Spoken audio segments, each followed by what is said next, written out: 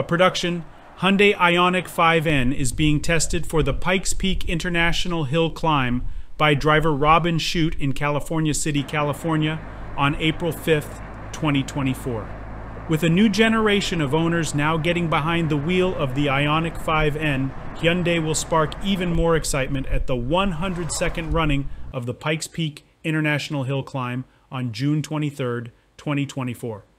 Two 641 horsepower IONIQ 5N cars will go after the electric production SUV crossover record as part of a four-car effort.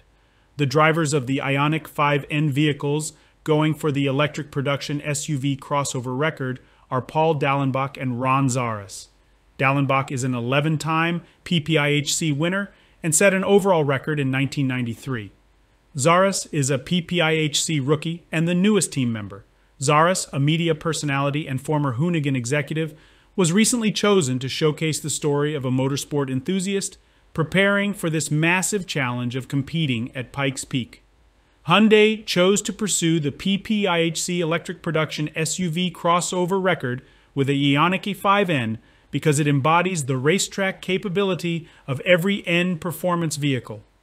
IONIQ 5N has been tested in extreme temperatures and locations and developed and tuned specifically at the Nürburgring Nordschleife for enhanced racetrack capability. It is supported by technologies such as structural enhancements, World Rally Championship-inspired integrated drive axles, increased thermal management, N-tuned brakes, and an industry-leading brake regenerative force of 0, 6G. Due to the rigorous test process for the standard IONIQ 5N, only minor updates were made to comply with the rules from a safety perspective. The driver's seat was replaced with a Recaro Pro Racer Espa Hans seat. The seat belts are Sebelt 6-point Hans compatible.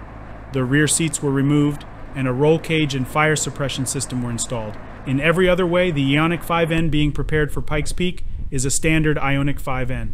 In the future, the red paint will be swapped with a new eye-catching Hyundai N livery.